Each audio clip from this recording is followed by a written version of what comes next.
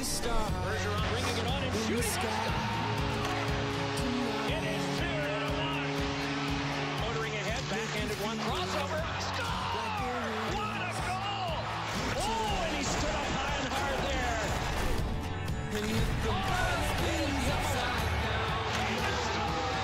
A power play goal. It's on and on. He scored! And right in front of the shot. Right around in front, it would not go. Oh, side of the net.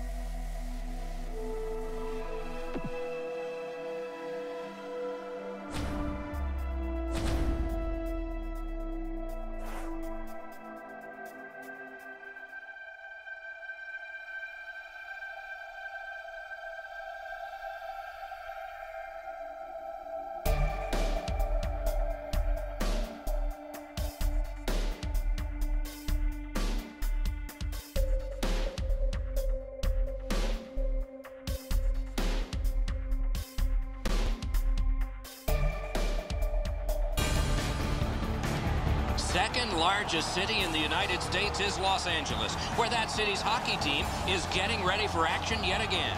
Opening face-off nearing for the Los Angeles Kings.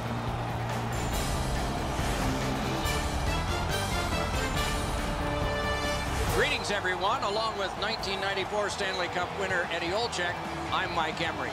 This is the start of the Stanley Cup final. I know we're a little jittery about this. I can only imagine what it must be for a player. You had your name etched on that cup, and both of these teams know that if things go right, every individual name can be on there. When do the nerves leave? I think once you get into the game, Doc, I don't know if there's a specific time that the jitters leave, but I think once you get in a fierce couple of shifts in your game one of the Stanley Cup final, then it just becomes, believe it or not, just another game. Let's look at the starting netminders.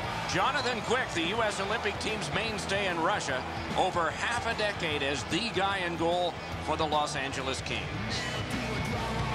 Henrik Lundqvist, what credentials? All-rookie, first All-Star, Vezina Trophy winner, and for his native Sweden, Olympic gold and Olympic silver. Averages about 35 wins a season. Impressive.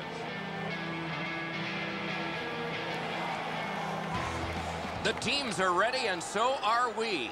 Kopitar's got the assignment on winning the opening draw for Los Angeles. Richards gets the same job for the Rangers. Terrific interception. Katawampus to the corner by Dustin Brown. Blocked with the pad. Got his stick on it. Took that pass right up the wing. Paddled aside.